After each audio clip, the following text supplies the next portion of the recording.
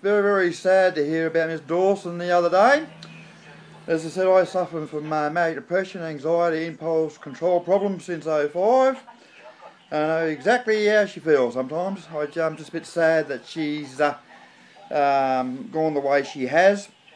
As the depression affects every part of your life. Mentally, emotionally, physically, you name it, it does it. As with me, as of other videos I've done with depression, I'm very active in regards to my bowel and breast cancer awareness, self-funded, and the depression, so forth and so on. And with me, I keep very active in regards to just generally talking to people and just being out there and being alive. Today, my depression's turned a different area.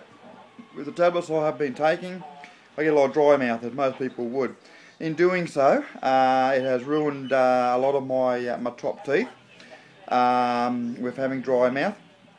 And today, I'm going to get them pulled out.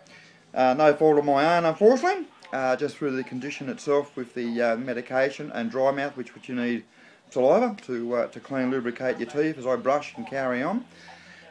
So yeah, so I'm getting that done today, but again, very sad regarding the passing of Ms Dawson, because she was a strong lass, and still a very strong lass. I believe her legacy will last for quite a while. It's good to see that people are taking notice that depression is not a play toy, it's not an scapegoat. It's unfortunately a very factional thing, and unfortunately, side about it, it can kill, and that's the sad point about it.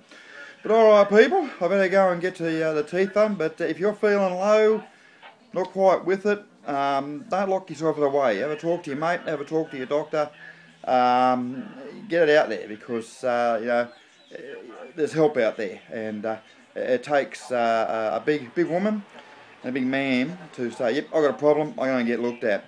So stay alive, guys, and yeah, if you're feeling low, go and have a talk to someone, yeah, because it's yeah, it will save you. It's again, it's a sad one, but it is truth. So I'm off to go and get a couple of fangs ripped out.